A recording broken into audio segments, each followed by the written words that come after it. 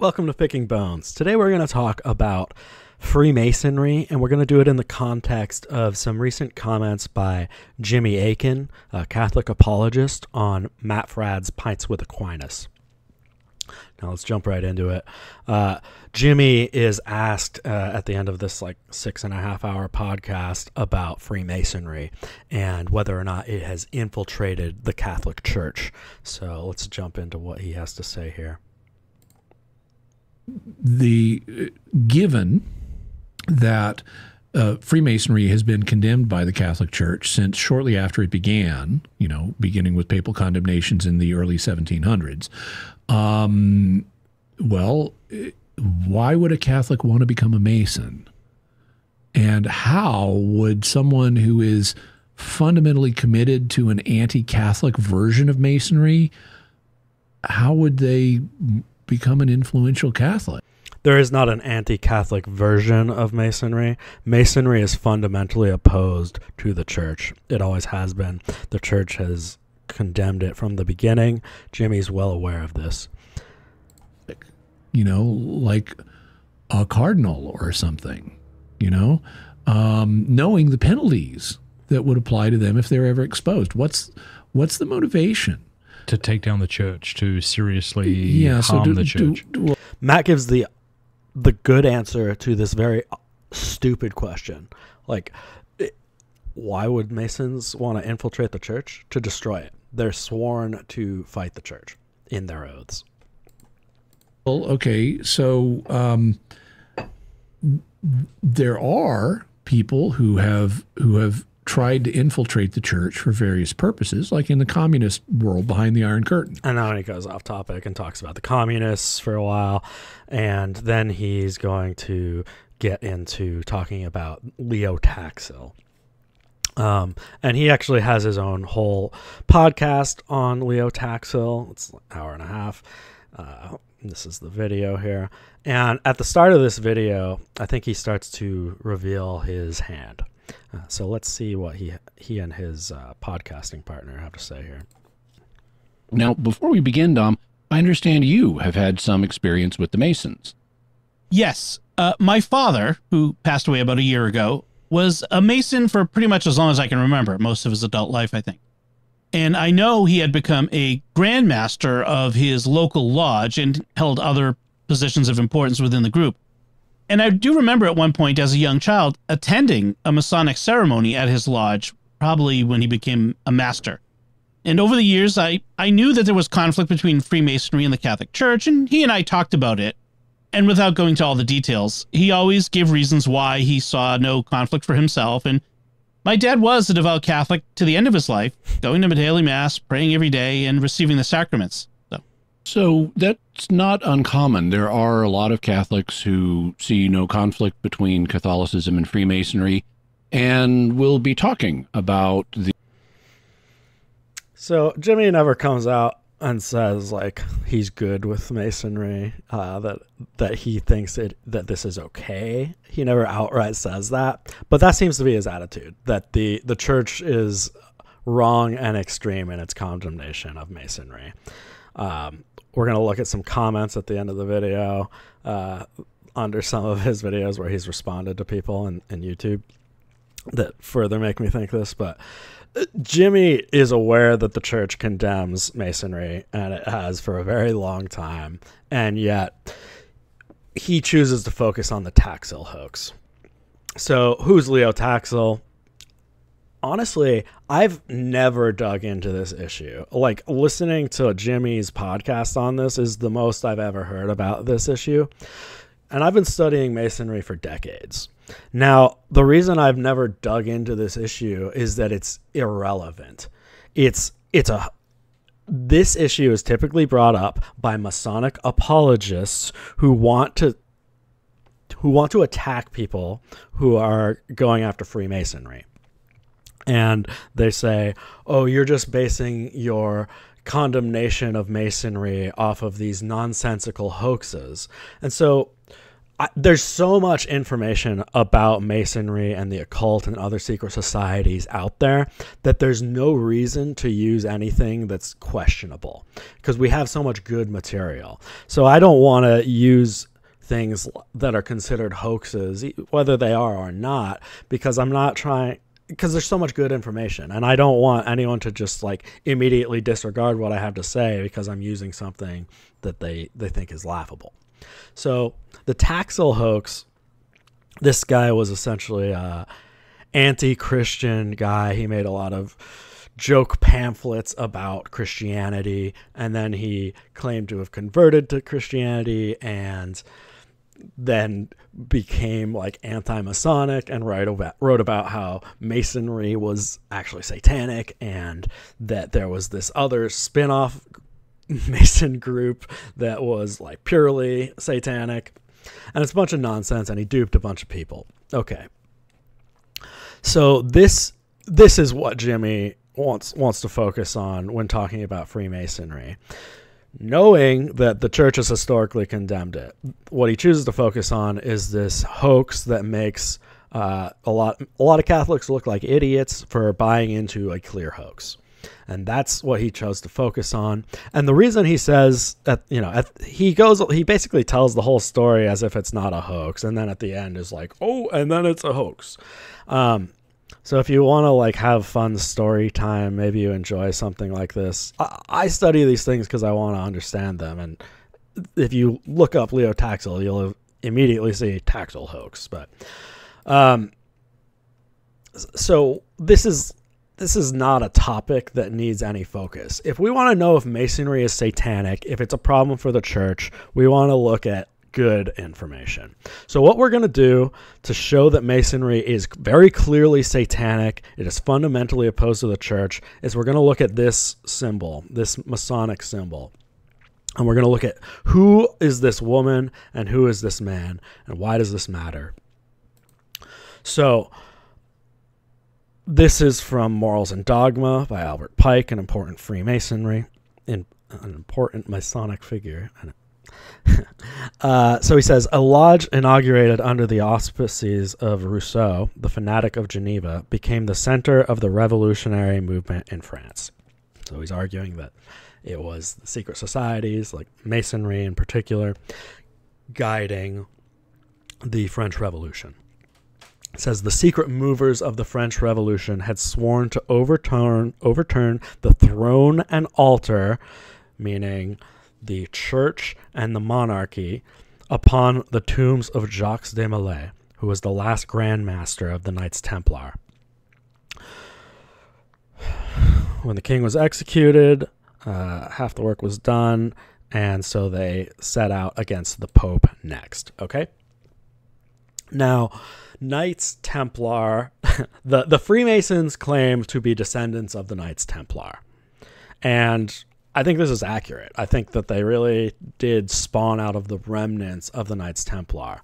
Now, historically, what happened with the Knights Templar, they were a monastic order during the Crusades, but eventually the church itself condemned the Knights Templar for being a satanic cult that spat on the cross, among other things, and they executed the leadership and disbanded the organization. That's what happened in history, all right? Later on, now, the Catholic Church says that they were wrong to do that, and that the Knights Templar were slandered, and that there actually were good guys, all right? But I would argue that's BS, that the Knights Templar were actually an occult organization, and that the church was right to condemn it. And one of the co-founders of the Knights Templar was Bernard of Clairvaux, and he was a weird mystic. And one thing in particular, we're not going to dig into this guy too much. It's just important. This is one of the guys that started this order, and he had this vision where the Virgin Mary, was nursing baby Christ, and she took Christ off of her teat, and she squeezed her breast and squirted across quite a distance onto Bernard's face. All right, and there are multiple images of this. Here's another one. If you think that this is Christian, I don't really know what to tell you. This is clearly blasphemous and vile to the core. This is terrible. Yeah, but you have things like this within Catholicism, and Bernard of Clairvaux is one of these guys. And he helped start the Knights Templar, this creepy satanic cult. All right, now let's jump into the Bible, and we're going to talk now about Tammuz. He said, this is from Ezekiel, he said also unto me, turn thee yet again, and thou shalt see greater abominations that they do. Then he brought me to the door of the gate of the Lord's house, which was towards the north, and behold, there sat women weeping for Tammuz. So he mentions this ancient pagan practice of weeping for Tammuz. Now, the early Christian Origin, he wrote about this mourning for Tammuz. He says, it is said that one called Adonis among the Greeks is named Tammuz among the Hebrews and the Syrians. So Tammuz and Adonis are the same figure, okay? And both Christians and historians and Masons themselves all agree on this, all right? This is another Masonic text. Which one is this? I think this was from The Secret Teachings of All Ages. Yep, from Manly P. Hall. And he mentions the myth of Tammuz and Ishtar is one of the earliest examples of the dying god allegory. The dying god is a big topic in of itself that we're not going to dig too much in here, but it's important to note that Freemasonry links these figures. That says down below. Here again is a repetition of the story of Osiris, Bacchus, Adonis, Balder, and Hiram Abiff. So all of Masonry, Masonic symbolism is largely based around this figure of Hiram Abiff and the building of the Temple of Solomon. So Masons equate these gods, including Tammuz, to Hiram Abiff themselves, okay? This is from Mackey's Encyclopedia of Freemasonry. And we're going to look at just this last sentence here. The inquiring Freemason will thus readily see the analogy and the symbolism that exists between Adonis in the mysteries of Gebeltes at Byblos and Hiram the builder in his own institution. Now here's another entry from Mackey's Encyclopedia on the widow's son. Because weeping for Tammuz was about crying over the death of the widow's son. Okay, it's about crying over the death of Tammuz, who they link to Hiram Abiff. All right, so it says in ancient craft masonry, the title applied to Hiram, the architect of the temple, because he is said in the first book of Kings to have been a widow's son of the tribe of Naphtali. The Adon-Hiramite Freemasons, so that is Adonis Hiram Abiff, Adon-Hiramite Freemasons have a tradition which Chaperon gives in the following words: the Freemasons call themselves the widow's sons because after the death of a respectable master, the Freemasons took care of his mother's blah, blah, blah. Widow's sons is another name for Freemasons. They directly link themselves to what is condemned in the Bible here. And like this passage is Ezekiel being shown abominable practices within the church by people who are not actually worshiping God. They're actually worshiping pagan gods. And we see this with the Israelites all throughout their history, where they're often, turning away from the Lord and worshiping pagan gods and getting into horrific practices. So Stephen, the martyr Stephen, or the proto-martyr, he spoke about how Israel continually did this as well.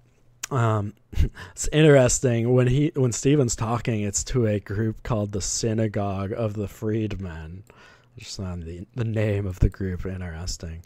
But it says, then they secretly induced men to say, we have heard him speak blasphemous words against Moses and God. And they stirred up the people and the elders and the scribes, and they came upon him, seized him, and brought him to the council. Stephen was out there sharing the gospel, proclaiming it, and doing a brilliant job of sharing it with people and leading others to Christ. And so the Jewish authorities did not like that, and they pulled him in and they slandered him to try to take him down. And then Stephen gives a beautiful explanation of all of Jewish history and showing how it all leads to Christ. But in the midst of his explanation of all of this, he mentions the Jews turning away from Christ, from God. He says, you also took up the tabernacle of Moloch and the star of your god Remphan, images which you made to worship. And he's quoting the Old Testament here. And so Moloch, most known as a god who people sacrificed babies to. So the Jews were sacrificing their babies to Moloch at a time. And it also says, the star of your god Remphan. Now, who's Remphan?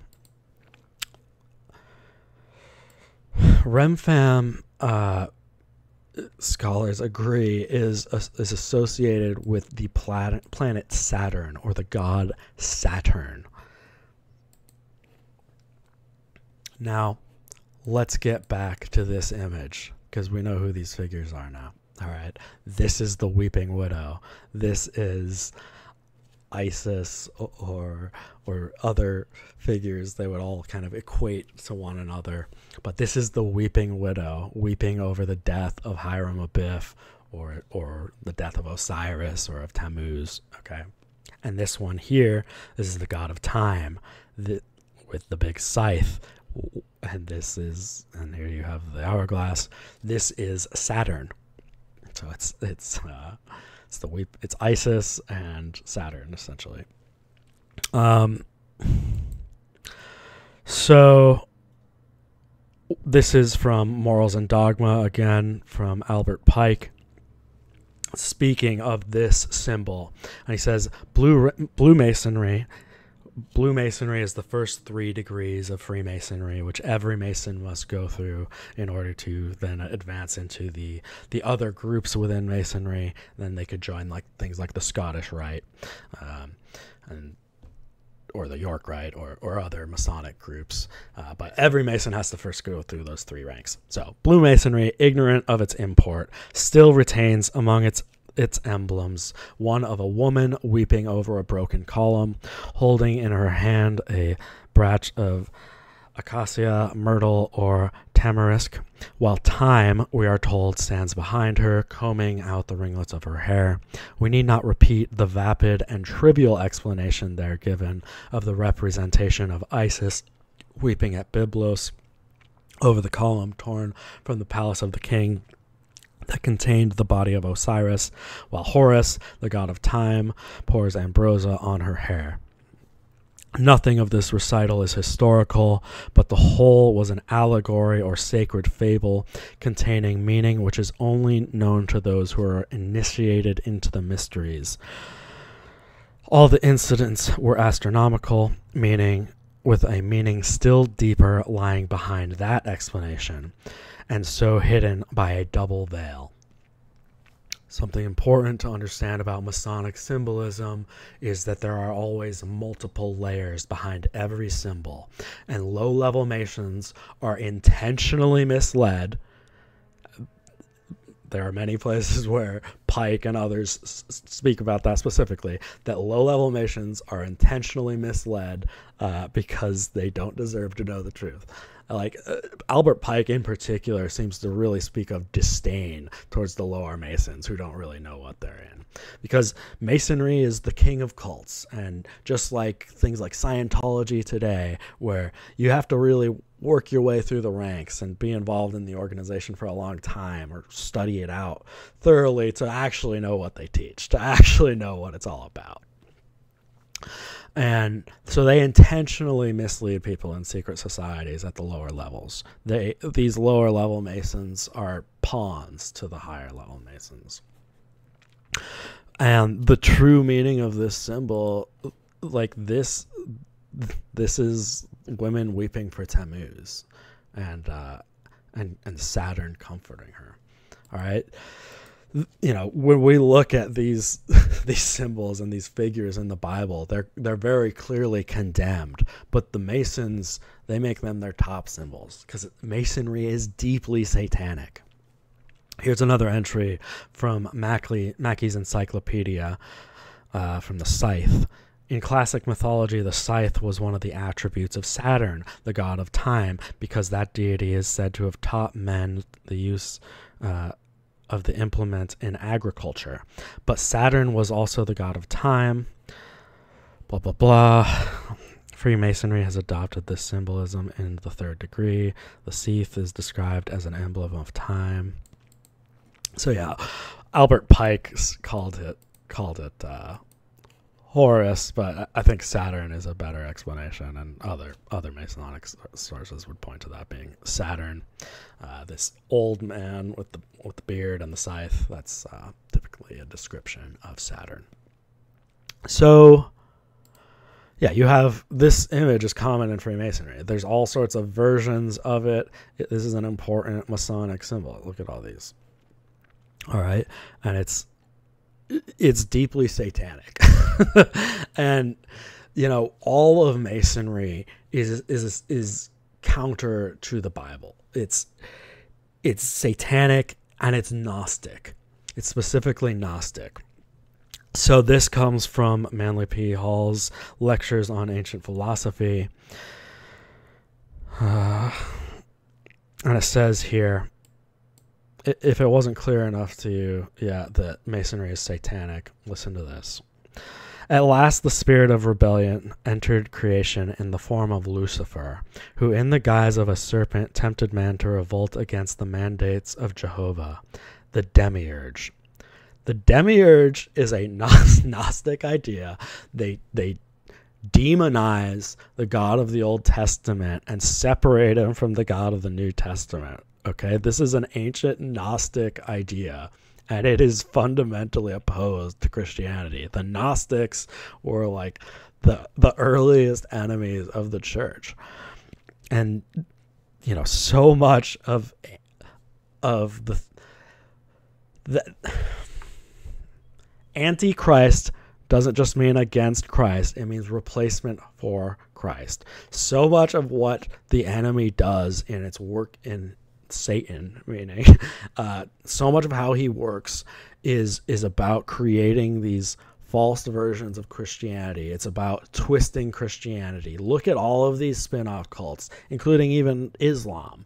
It's all about attacking the deity of Christ. It's about replacing the Christian religion with some twisted version of it. It's about twisting the truth of what Christ and the apostles taught and turning it into something else.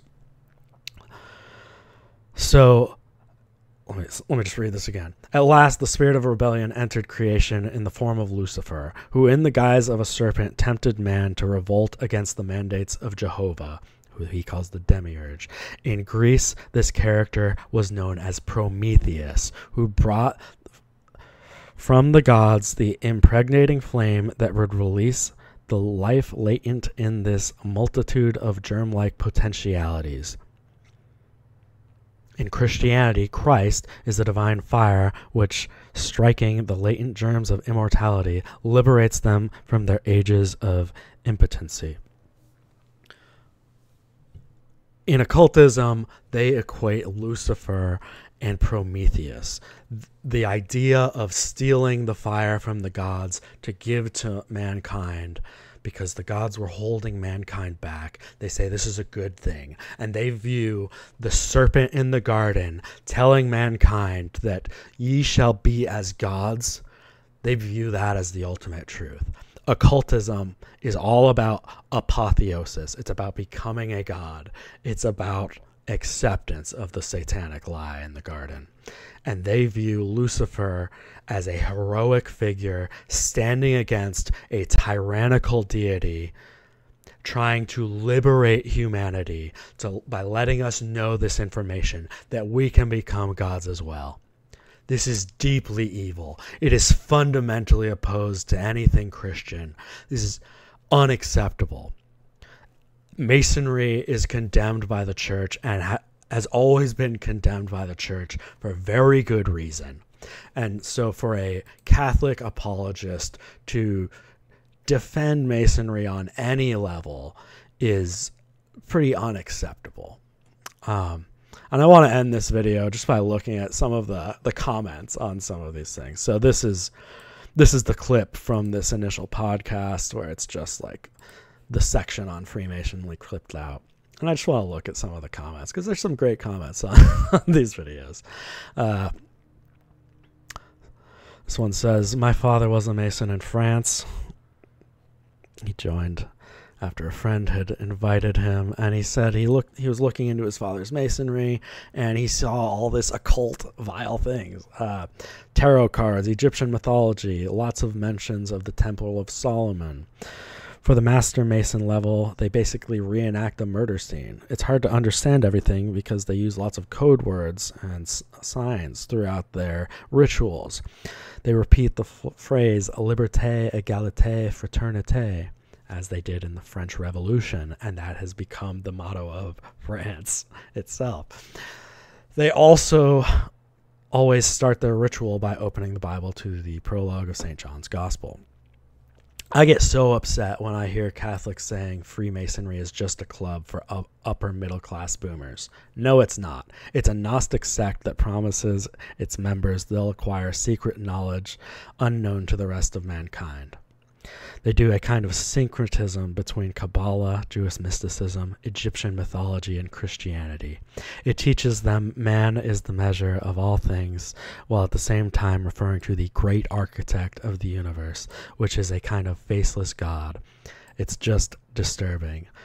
Please pray for my dad. He is a fallen away Catholic. A lot of people didn't like what Jimmy said, and some of these commenters like clearly have better knowledge of Masonry than Jimmy himself. Here's another one. I'm a former Freemason. I left Freemasonry after coming to the faith. I can say with 100% certainty Freemasonry and its appendant organizations are not what they seem on the surface. Sadly, because we do not wrestle solely against flesh and blood, many are blind to the true natures of the rituals of the fraternity. I continue to pray for all members of the craft that they would find the one true light of Jesus Christ. Indeed, we should pray for the Freemasons and members of all of these occult societies, that they would recognize that what they are part of is evil, and they should turn to the true God, Jesus Christ. Here's a based comment. The church condemns it. That's all I need to know. Yeah. Why is Jimmy going so out of the way to talk about how we need to be careful when studying Masonry? Like that seems like his only concern with this like hour and a half podcast that he did talking about Leo Taxil is the moral of the story essentially from his standpoint is that we need to be careful when studying Freemasonry and not throw out blind condemnations of Masonry or other groups. Yeah, we do need to be careful when we study topics like greatly controversial topics like this. Sure, you should be careful, but I think it's incredibly dangerous and you're being a poor teacher to talk about Masonry for so long and not focus more on the fact that the church has condemned it for good reason. You want to talk about Masonry for an hour and a half, and you're not going to make that your focus. I don't know what you're doing, dude.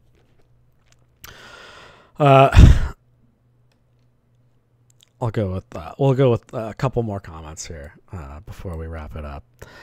I call bullshit. Don't be so gullible. I was not raised Catholic. My father was a Mason, but he never really talked about it beyond the fact that he had to go to meetings from time to time.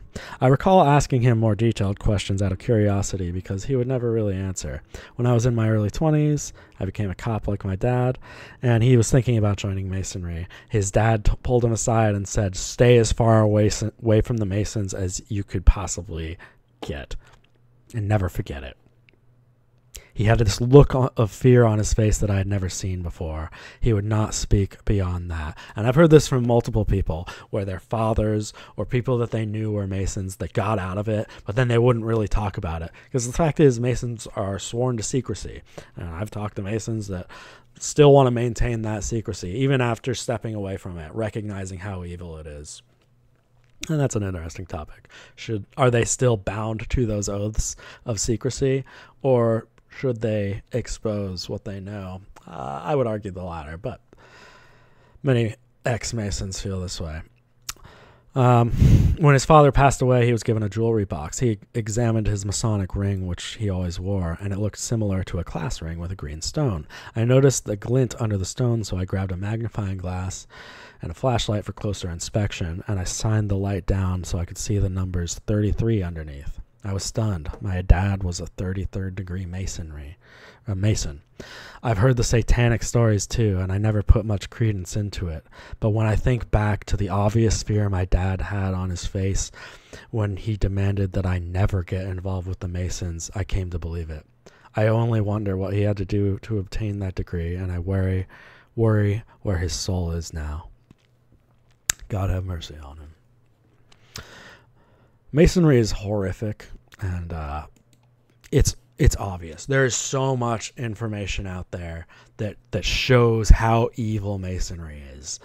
If we want to talk about Masonry, that's what we should be focused on, not nonsense hoaxes.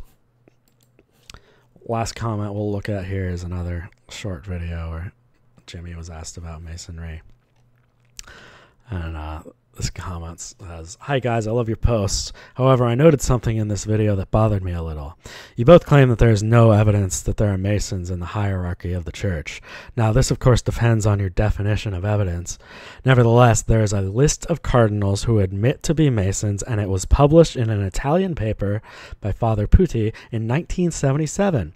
In addition, the Masons released themselves names of high-ranking Catholic churchmen and priests to embarrass the church. So the evidence is there. Historical evidence indicates that the rubrics of the Mass and the liturgical celebrations have been slowly changing from between 1948 through 1969, when the Novus Ordo Mass became mandatory in all churches. Introduced by Archbishop Bugnini, by the way. Just wondering if you read the book by Father Anthony titled Work of Human Hands, a Theological Critique of the Mass of Paul VI.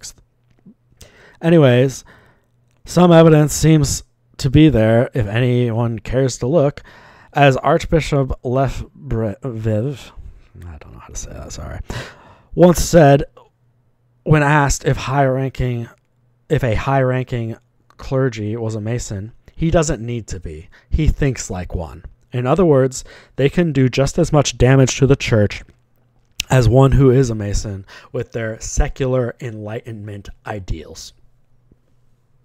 And that's the thing. The Masons accomplished so much of what they set out to do during the Revolutionary era. They overthrew our Christian monarchs. They weakened the church. They fractured it. The Masons do all they can to attack Christianity, and now much of that is done just through ideas, the Enlightenment, and so much of modern thought comes out of the Masonic lodges: liberté, égalité, fraternité. the the motto of France and the motto of the Grand Lodge. These are the people who founded the modern world, who formed the modern world. And if you want to understand more about that, make sure to like this video and subscribe. And that's what we do here. We talk about Freemasonry and the things that actually matter about Masonry. And Jimmy, if you somehow see this, I hope that the next time you decide to talk about Freemasonry and the church, you'll talk about how right the church is to condemn it, because it's obviously satanic, and all Christians of any kind should be standing against them. Thank you for watching. Have a great day. God bless.